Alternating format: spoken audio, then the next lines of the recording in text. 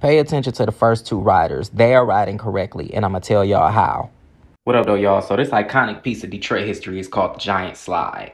It was built in 1967. They broke it down in the 80s. They rebuilt it, and that is the current model that we see here. I was introduced to the slide in the mid to late 90s, and it looked like this. It was metal, and it was painted yellow. It was $0.25 per ride, so $1 got you 4 rides, and you got a chance to learn how to properly ride it. You could go down in either a potato sack or on a mat. Now, smart kids went down in a potato sack because that mat left your legs and your body exposed, and if your body touched that hot metal, it was a wrap. It got to the point where so many kids was getting burned on the yellow metal, so they put this black plastic thing over it. But this actually caused the slide to go faster. Now, OGs know the yellow paint regulated the speed. You could actually stop yourself mid-slide if you wanted to. Yes, I do think the slide is fast, but y'all also ain't riding it right. Peep how this rider is leaning forward and not leaning back like a water slide. If you lean back, you're gonna fly like Mercedes, bitch.